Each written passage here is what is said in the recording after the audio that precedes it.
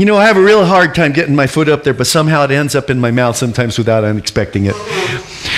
And what I've noticed is that sometimes that happens when I'm nervous. Or, here's the worst one, when I'm trying to be funny.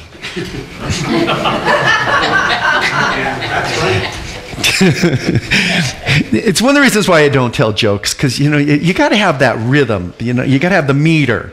You got to be able to just kind of put it together, or you've got to have that weird kind of voice to go with it to make it sound funny, like New Yorkers can when they put their accent on something and it just sounds funny because of the way you say it. Or you got to be Yogi Berra and it just has to be such nonsense it's funny, right? You all don't know Yogi Berra.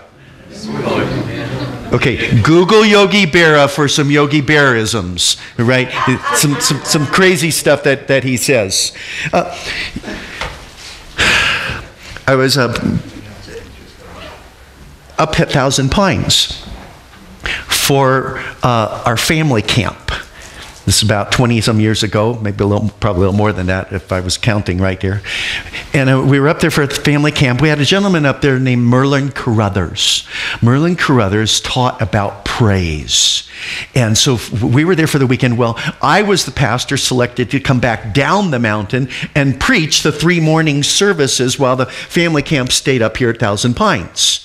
So I got down here and I was in the second service and I was asking people about what are they praising God for or something like that. And I used an illustration that related to the camp. And then I said, oh, you guys haven't heard that yet, so you don't know what I'm expecting of you. Somebody in the front row got offended by that.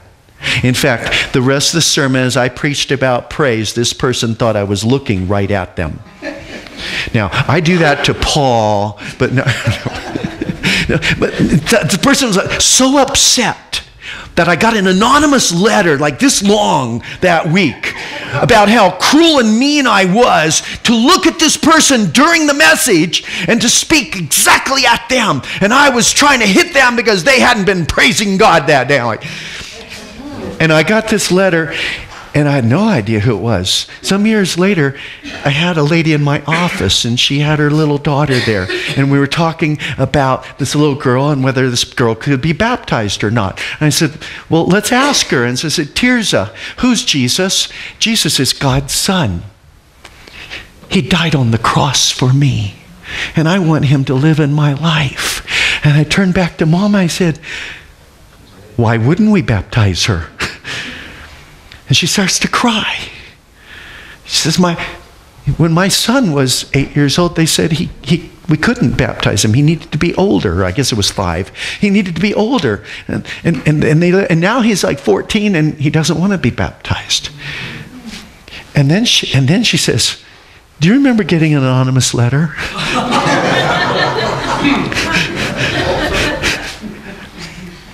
And she starts telling me about writing that letter. Oh my goodness, you're the one I said, I didn't even know you then.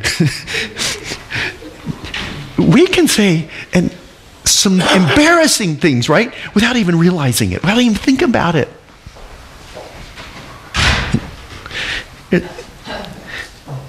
Some political comments that were made some years ago this would be quite a few years ago. You'll recognize the names. Give Bill a second term and Al Gore and I will be turned loose to do what we really want to do. Hillary Clinton speaking at a 1996 Democratic fundraiser. And we'll be turned loose to do what we want to do. Or here's this one. George Bush said, it will take time to restore chaos and order. There were a whole bunch of them by George, and I'm not going to pick on him. But Al Gore said, a zebra can't change its spots.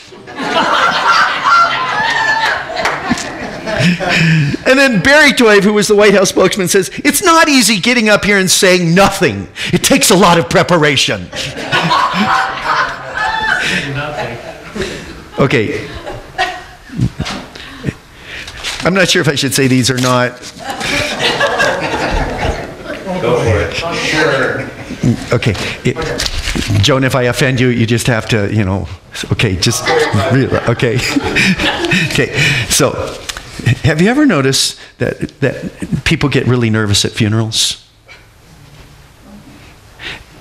Let's just face it. People say some dumb things. Okay, really dumb things. And a lot of it is because they don't know what to say. Sometimes the pastors don't either. The priest, during a service for someone who had died of a drug overdose, he died doing what he loved.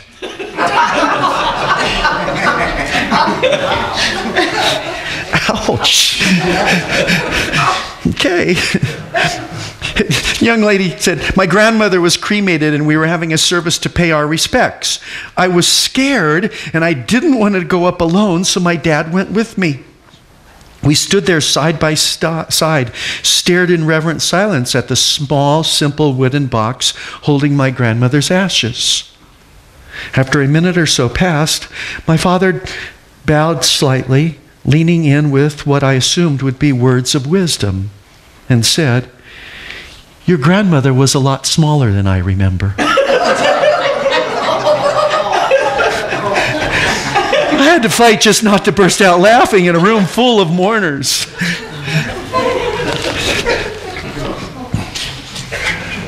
I had a whole list that I thought I would warn you with of things not to say at a funeral.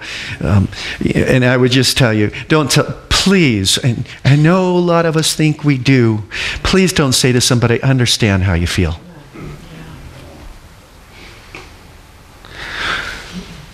Or, they're in a much better place right now.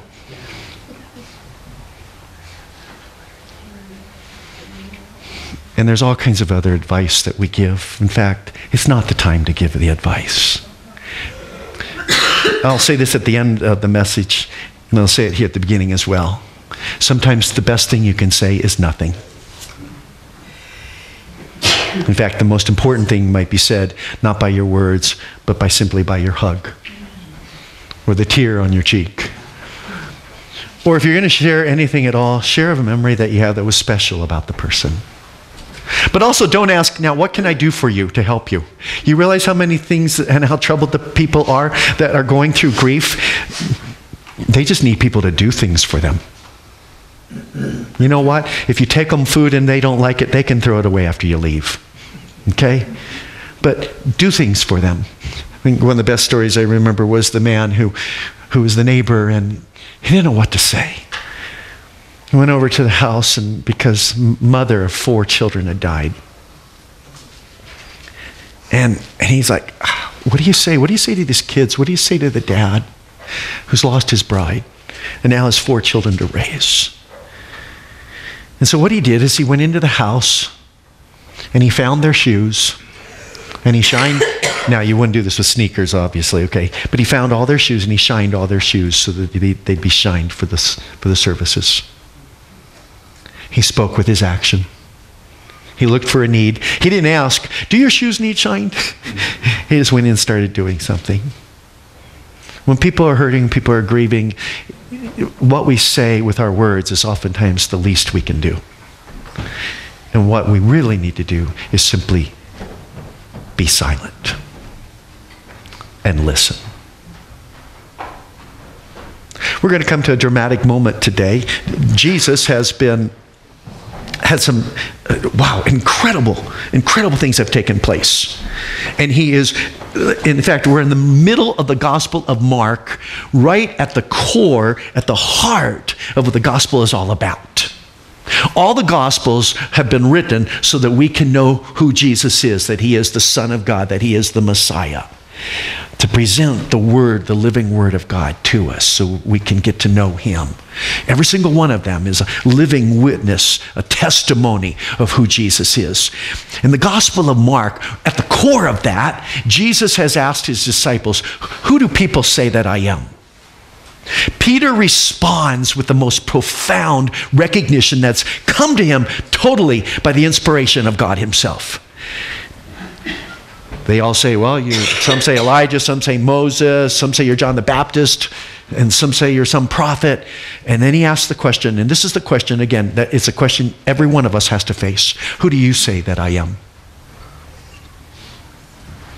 Who do you say that I am?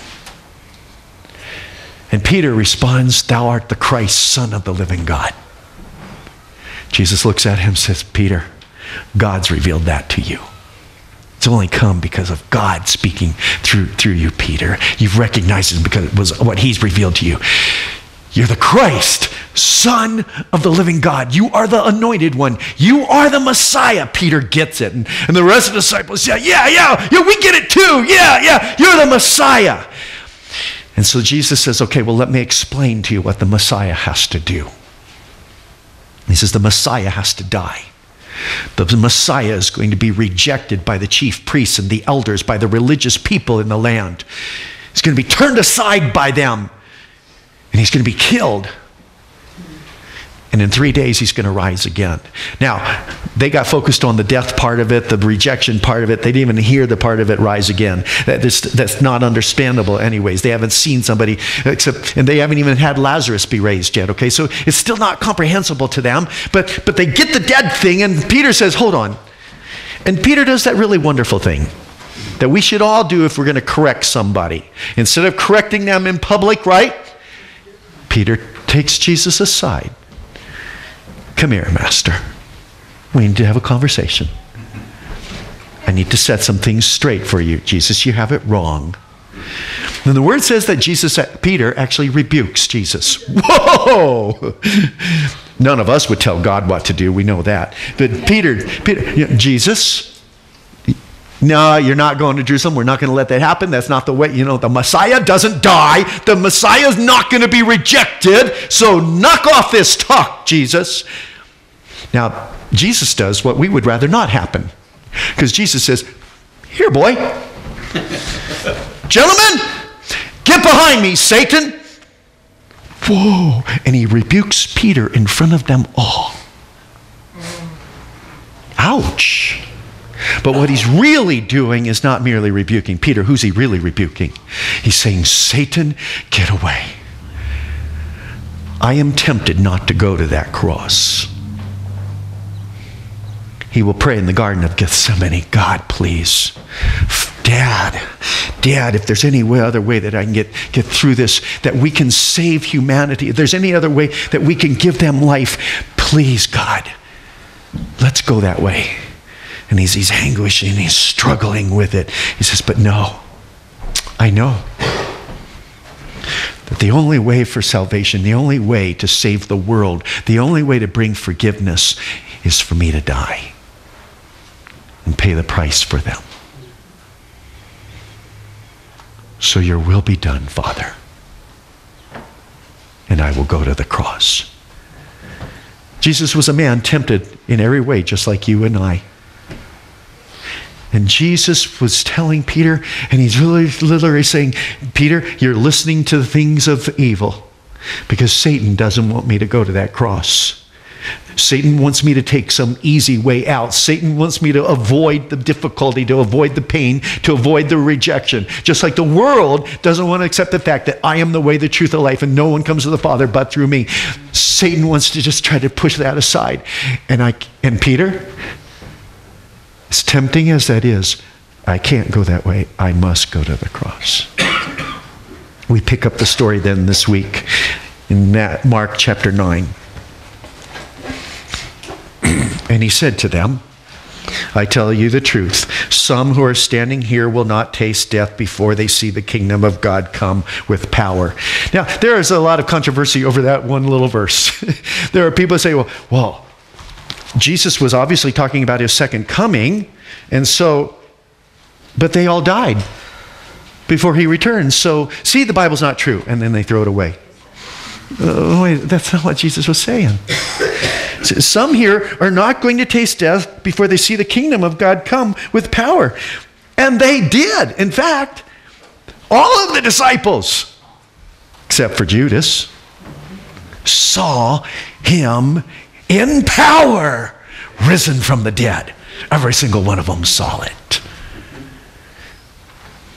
And in fact, there's something even more special. 3 of them are about to have an incredible experience with God. Let's go on. After 6 days, Jesus took Peter, James, and John with him and led them up a high mountain where they were all alone. Let's pause again for a moment. If you remember our map of Israel, if you can picture the Sea of Galilee up here in the northern part of Israel, and Capernaum is up on the northeastern shore. Jesus fed the 4,000 over here on the northwestern shore. Jesus fed the 4,000 on the western, I'll get this straight, on the eastern shore. If I say it backwards, you just figure it out, okay? Over there, up above Bethsaida and Chorazin. Bethsaida is a fishing town right on the point of the Sea of Galilee. Right there where the Jordan River feeds the Sea of Galilee is where Bethsaida is. Peter is from there. Andrew's from there. This has been a place that Jesus has spent a lot of time, and Jesus curses Bethsaida and Chorazin because they had seen all kinds of miracles, and yet we're still rejecting him. He's just healed a blind man, and he's left the city, and he's gone north to a place called Caesarea Philippi. And it's a place where there's these temples, several of them along a hillside, where Pan is worshipped. And there's a variety of gods that have their temples. And there's like 4 or 5 temples in a space almost from here to that wall. Small shrines and all, plus a cave down here where they throw people down into and see whether they bleed or not. And if they bleed, then good, they were accepted. If they don't see the blood, oh well, that wasn't a good enough sacrifice. Either way, the person's dead.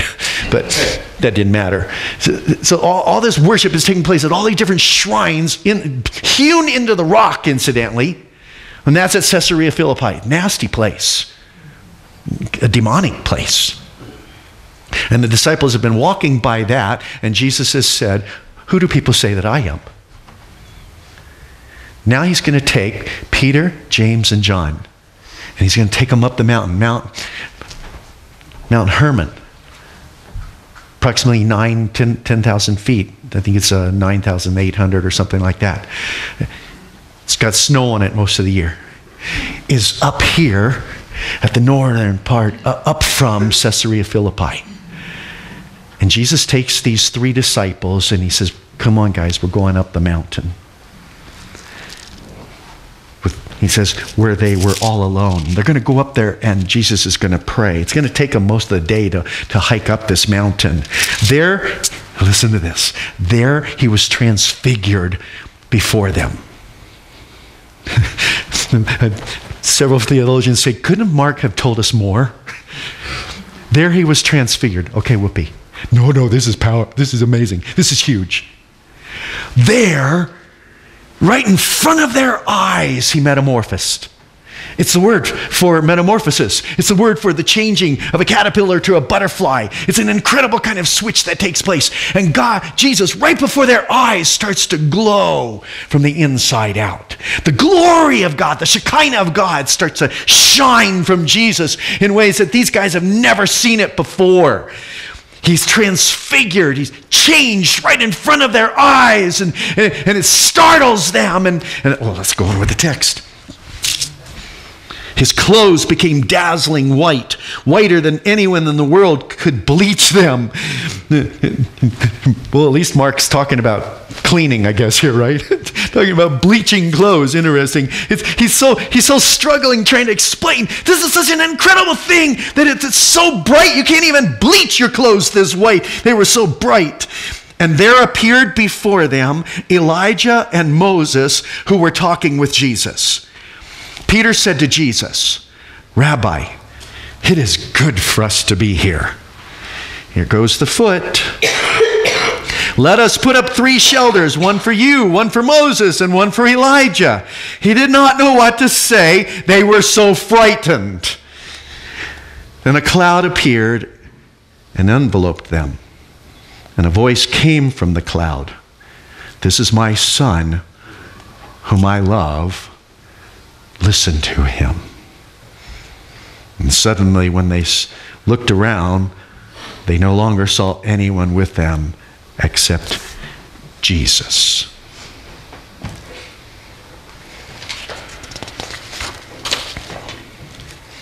There he was, transfigured before them. His body transformed right in front of their eyes. Can you imagine this? What they started to see was some of what Moses saw when he was up on the mountain. And God says, okay, I'm going to walk by you, but I can't show you everything. I can't show you my face or I would destroy you. So he hides him in a rock, puts him behind, and he says, now when I get past you, you look at me from behind. And he says he sees the Shekinah, the glory of God. It's what Moses experienced every time he would meet with God, either on the mountain or in the tent of meeting. And he would come out, his face glowing. In fact, Moses was so glow that they put a veil over Moses' face because the glory of God was shining from Moses. Of course, Moses did a mistake. He kept wearing the veil after the glow left because he didn't want everyone to know that he'd lost the glow.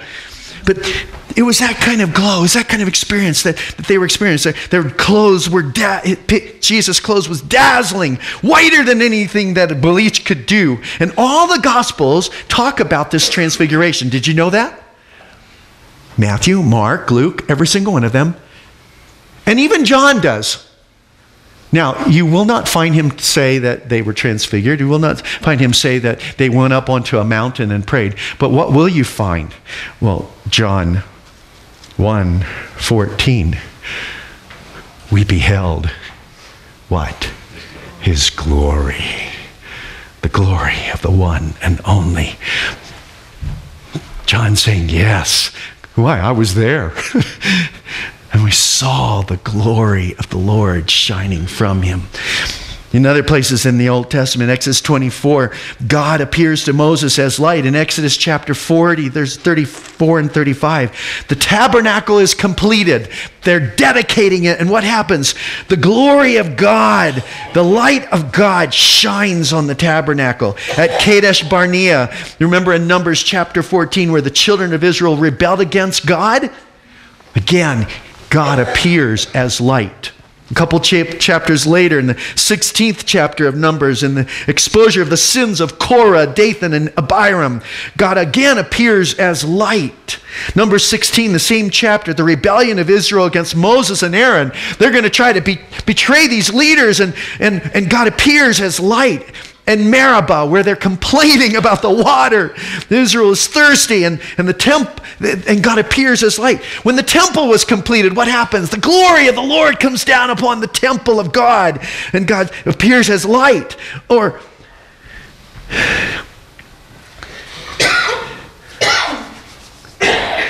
he appears as blazing glory in 2 Chronicles 7, when the first offering, the first sacrifice was made in the temple. We beheld his glory, the glory of the one and only God himself. Peter says it this way in 2 Peter. For we did not follow cleverly devised stories when we told you about the coming of our Lord Jesus Christ in power, but we were eyewitnesses of his majesty. He received honor and glory from God the Father when the voice came to him from the majestic glory saying, "This is my Son whom I love, and with him I am well pleased." We ourselves heard this voice that came from heaven when we were with him on the sacred mountain. We saw Jesus transfigured, and it changed us. Incidentally, this word transfigured, it's a word that relates to us as well.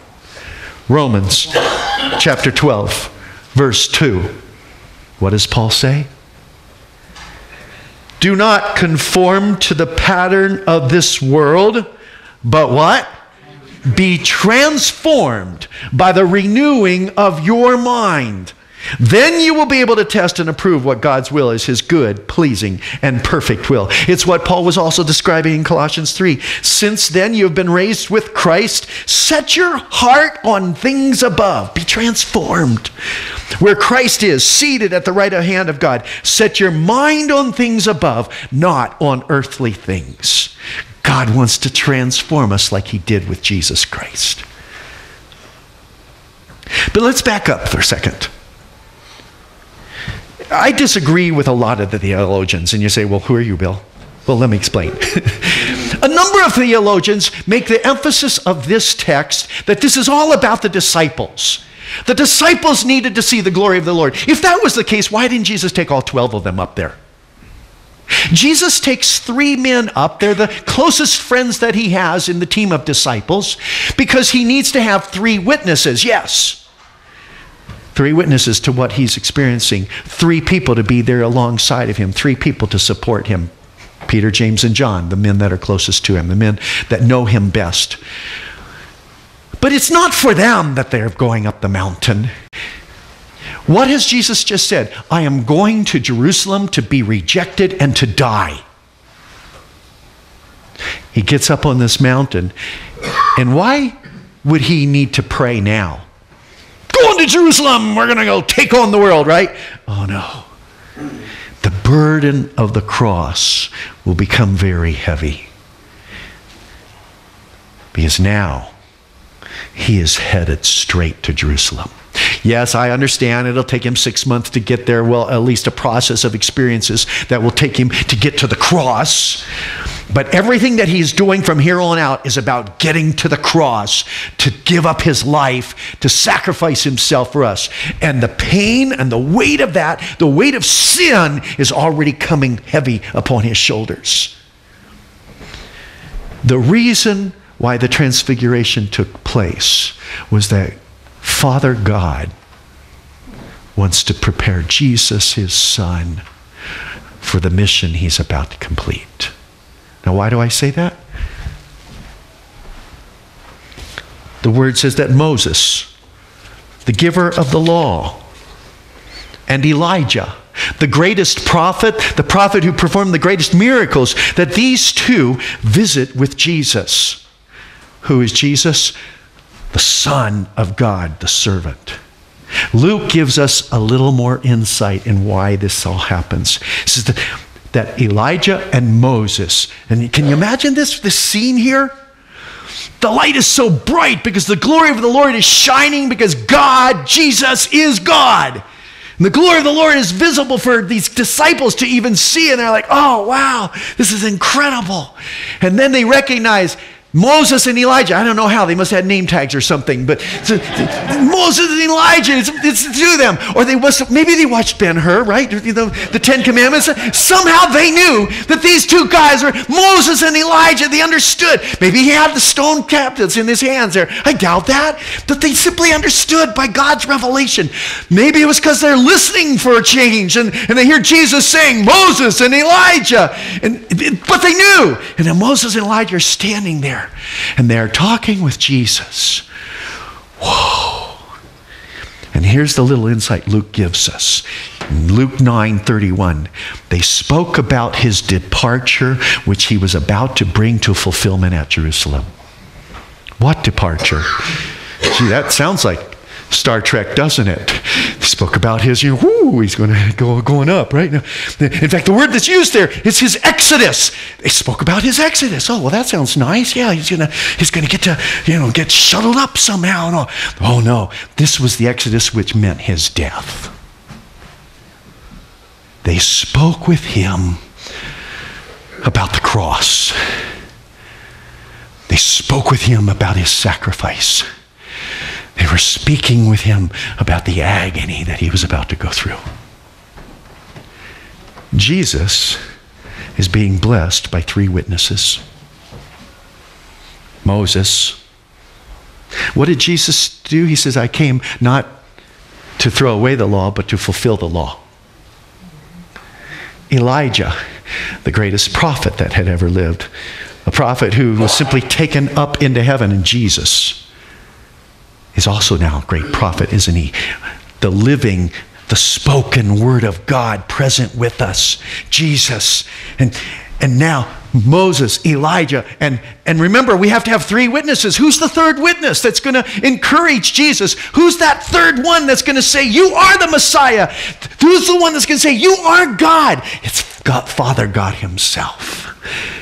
This is my son. This is my beloved son. This is the son I love. Listen to him. The Mount of Transfiguration. Oh yeah, it encourages us all. And it got Peter going, didn't it? It got him all excited. But the fact is that the purpose of the Mount of Transfiguration, that moment, was to prepare Jesus for his death.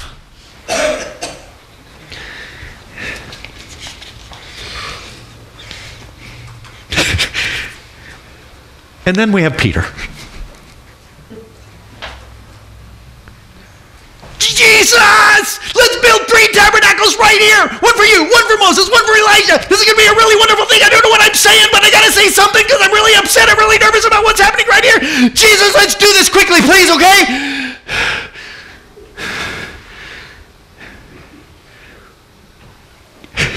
And then can you see a cloud? I think God understands the dramatic. The cloud, it says, comes in.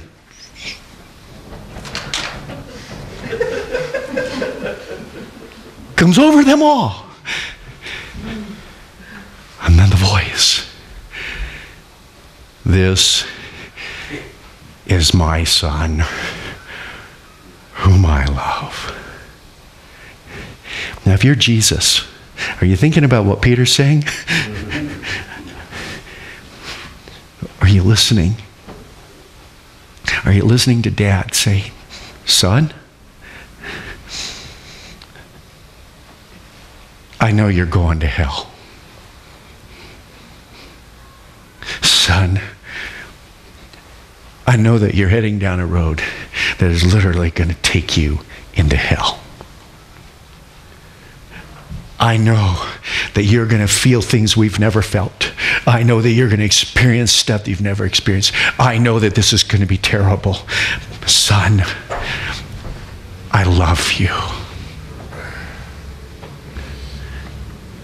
And as you walk to Jerusalem and you carry that cross up that mountain, as they spit at you and jeer at you and they throw stones at you, as they holler curses at you and claim you're not God, as they treat you as rebels, they treat you as a blasphemer, as they accuse you of the very things that you truly are as if you're not, I love you.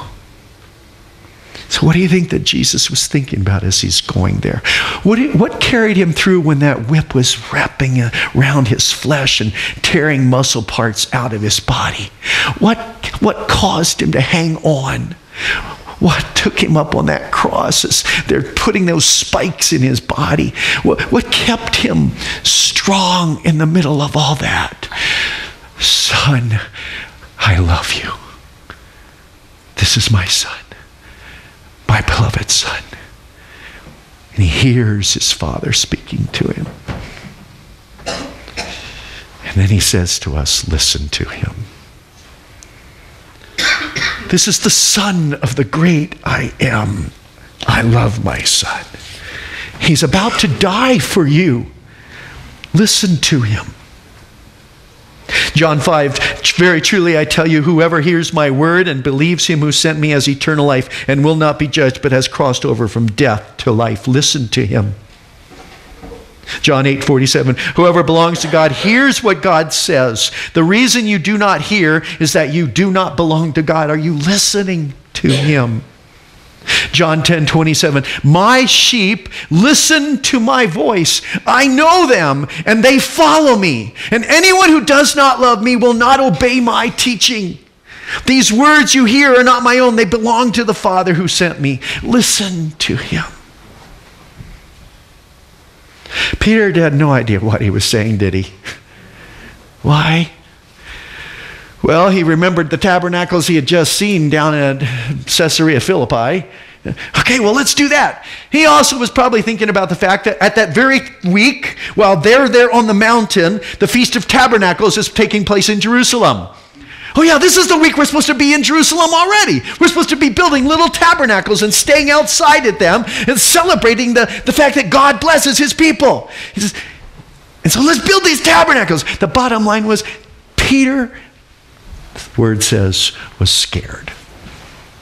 Wouldn't you be afraid if you were in the presence of the Shekinah, the glory of God? And God himself will come and speak out loud. If you weren't afraid in that moment, something's wrong. Because you're not realizing that you're in the presence of God. And that Jesus is way more than what you thought he was. Yes, you've called him Messiah, but he's God. And you're starting to catch a glimpse of that. And it's so startling you that the only thing you can do is put your foot in your mouth, and that's what Peter does.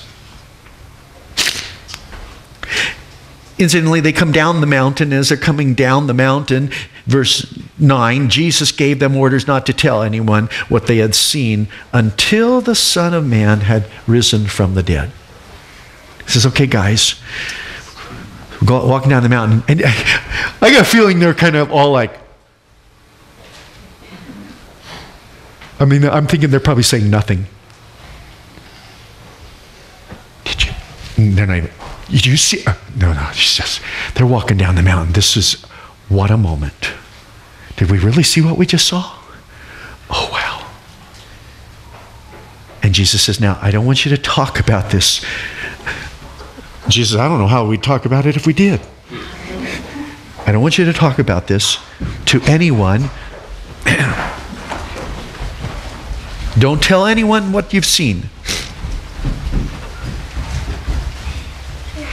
until the Son of Man had risen from the dead. This is the second time within a couple of days Jesus is telling disciples that he's going to rise from the dead, but they don't hear it, or they at least don't understand it. They kept the matter to themselves, and now they start talking. What does rising from the dead mean? See, they didn't get it, did they? Peter, John, what does rising from the dead mean? What in the world is he talking about? And so they ask him, they don't ask him, what's rising from the dead? They ask him a side question. Why do the teachers of the law say that Elijah must come first? Why must Elijah come first before the Messiah? And Jesus replied, to be sure, Elijah does come first, and he restores all things. Why then is it written that the Son of Man must suffer much and be rejected? But I tell you, Elijah has come, and they have done to him everything they wished, just as it is written about him. What's he talking about? How did Elijah come? In John the Baptist. Matthew 17. The disciples asked him, why then do the teachers of the law say that Elijah must come first? Jesus replied, to be sure, Elijah comes and will restore all things. But I tell you, Elijah has already come, and they did not recognize him, but have done to him everything they wished. In the same way, the Son of Man is going to suffer at their hands. Then the disciples understood that he was talking to them about John the Baptist. Elijah has come. The prophet has prepared the way. The prophet has called people to repentance. Elijah himself, and he has been rejected. He's been beheaded. He's been killed. They didn't want him around. And in the same way, the Son of Man is going to suffer and die.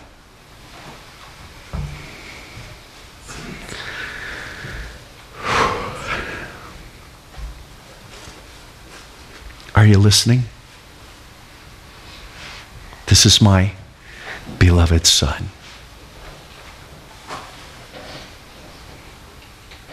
I'm pleased with him. Listen to him.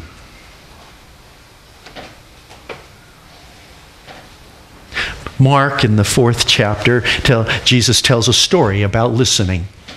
It's the story that we refer to as the parable of the soils. In verse 3, he says, listen. A farmer went out to sow his seed. Verse 9, then Jesus said, whoever has ears to hear, let them hear. Verse 12, so that they may be ever seeing but never perceiving, and ever hearing but never understanding, otherwise they might turn and be forgiven. Verse 15, some people are like seed along the path where the word is sown. As soon as they hear it, Satan comes and takes away the word that was sown in them. Others, like seed sown on rocky places, hear the word and at once receive it. Hear the word, with joy. Still others, like seed sown among thorns, hear the word, but is choked up. In verse 20, others, like seed sown on good soil, hear the word, accept it, and produce a crop, some 30, some 60, some 100 times what was sown. And then Jesus goes on, if anyone has ears to hear, let them hear. Consider carefully what you hear. he continued, with the measure you use, it will be measured to you and even more. The word hear and listen is used something like 10 or 12 times in that little section of parable. Listening matters to Jesus. Are you listening to Jesus? Listeners produce more listeners. Have you ever noticed how hard it is to listen when you're talking?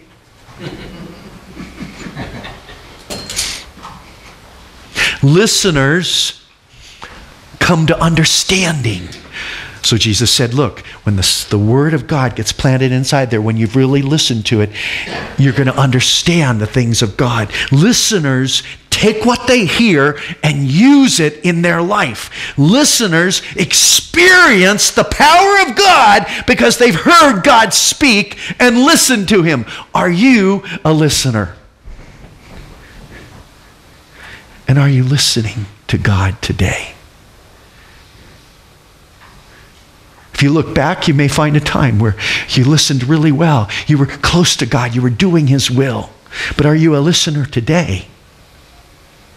Or maybe you've never listened. Maybe you never quite got it, never quite understood. But Jesus is saying, look, if you'll listen to me, I'll be there with you. If you'll listen to me, I'll lead you through your life. If you'll listen to me, I'll meet your needs.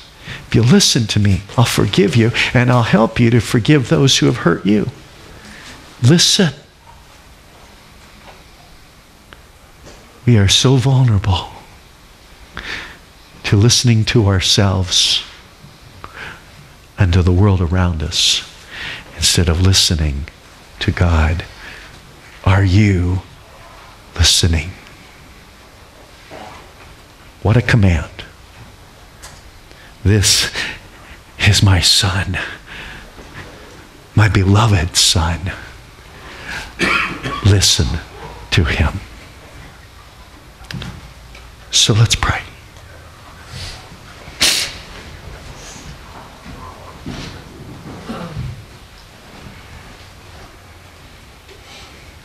Don't talk to Him. Listen to Him.